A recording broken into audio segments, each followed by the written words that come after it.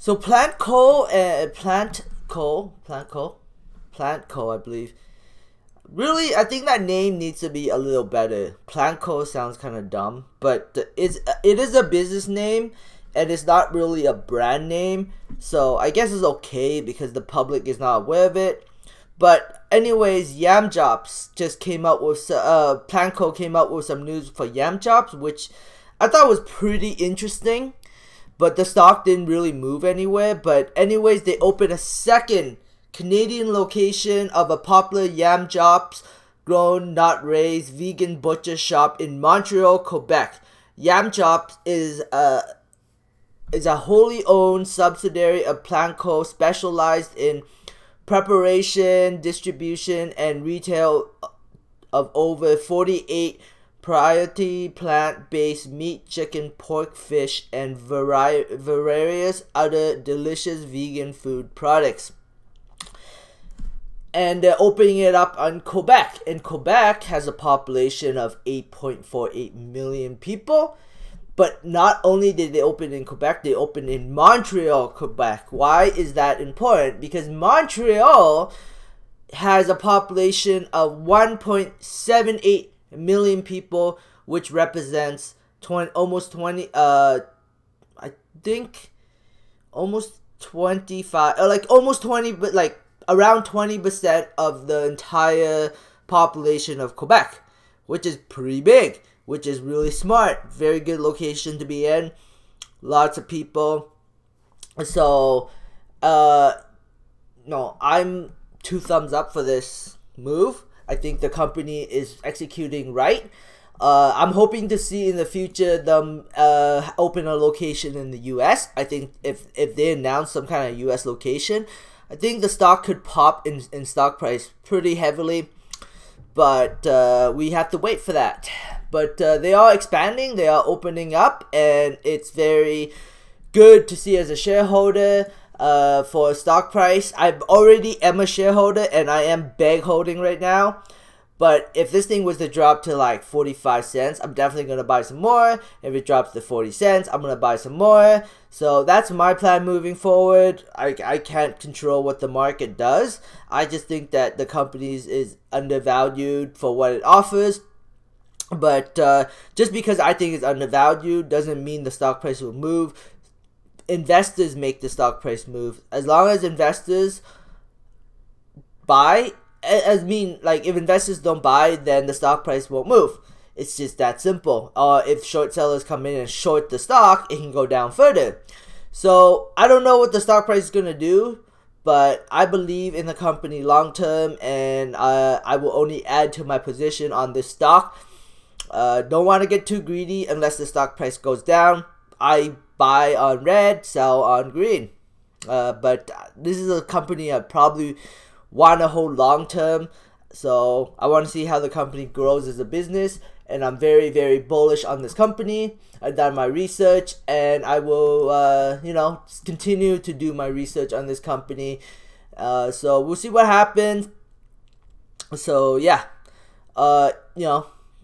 if the market continues to be green and keeps climbing and climbing and climbing, I might buy some more of this stock even at these prices, because I feel like once the market hits a top and it doesn't move anymore, I feel like people are going to take their profits and then they're going to start moving it into more speculation plays like VGNC and High Tide and G-Tech and smaller companies. But for now, I think the bigger players get more of the attention because of the momentum moves. But this company will eventually get some attention, in my opinion, as long as they keep executing and showing investors that they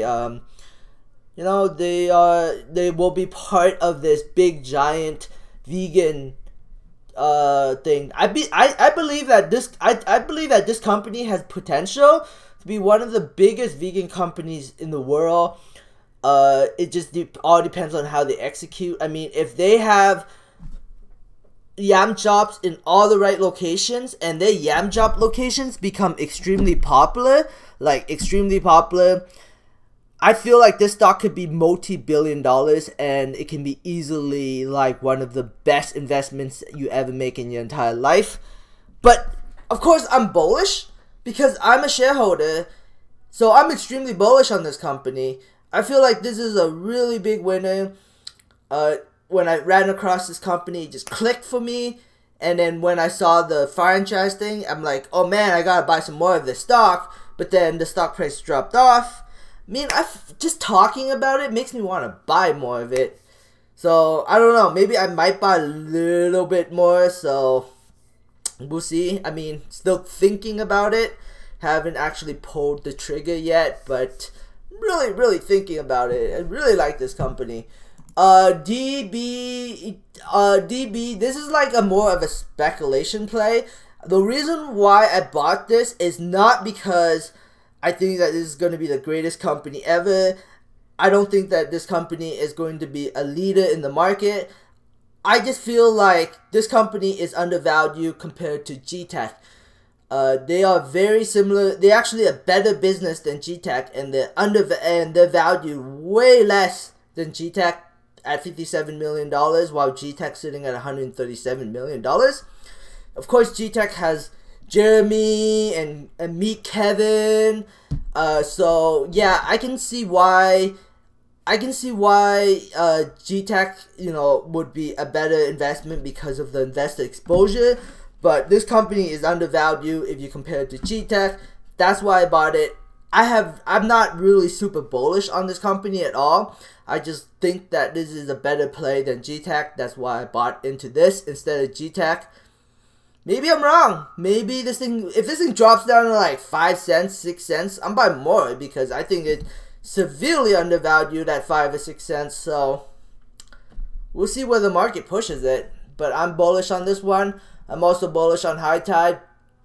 They are a leader in Canada. They're a leader in the US. And if MJ ever becomes legal in the US, this company would benefit big time from that. So we'll see what happens, but this company is posed for massive growth if the US ever legalizes in the US, and Roger Grove is aggressively going into the US and as an investor, exactly what I want to see. So, that's why I'm so bullish on High Tide, and their debt has gone down and their cash position has gone up. So the lower the High Tide goes, the more of an opportunity it becomes. You make money when you buy stocks cheap. You don't make money when you buy stocks expensive. You don't make money when you buy stocks when they're green. You make money when the stock is like gone down quite a bit from its highs and looks looks like a deal. That's when you make the most money. So I believe in this for the long term, and if this thing keeps dropping, I am going to keep buying this stock. If Canopy keeps going up, I think High Tide will keep going up too.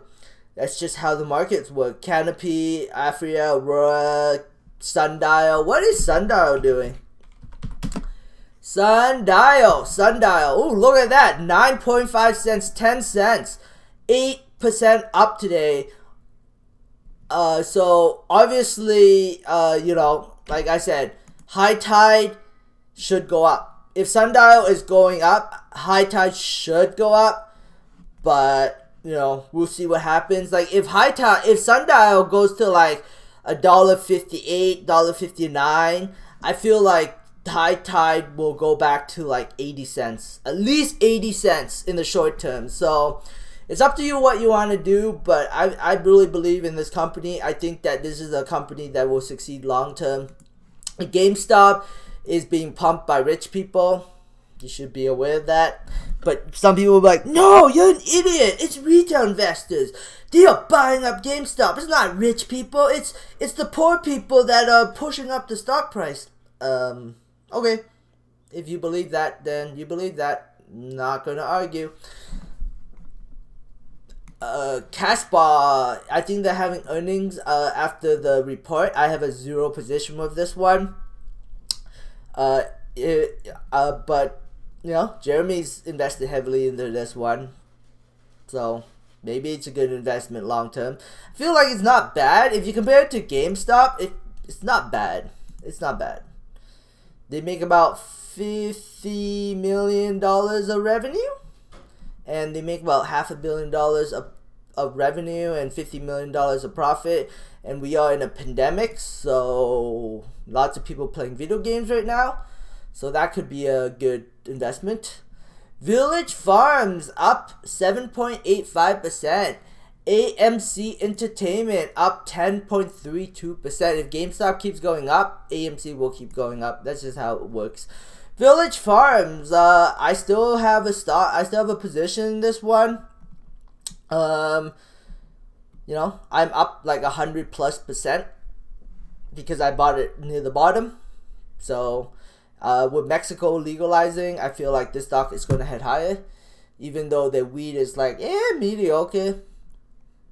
But, yeah, and Ride's gone down a little bit since I talked about it. But, the lower it goes, the more of an opportunity it becomes. I'm definitely eyeing this one for a bigger position.